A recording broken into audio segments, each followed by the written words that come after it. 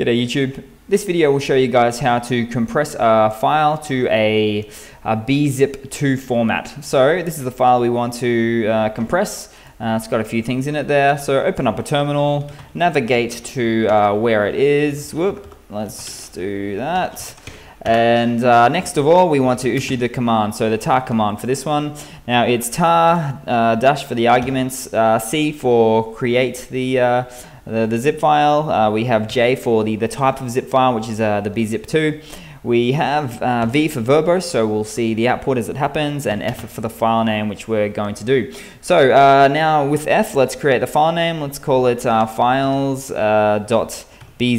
which is the bzip format, and oops, sorry, well, one moment, tar.bz2, and then the file lastly that we want to zip, which is, as you can guess, just the files one there. Tab to complete, hit enter, see it happen before our very eyes, and there we go. And there is the compressed files of the bzip2 format in the terminal. Cheers guys, hope you've enjoyed.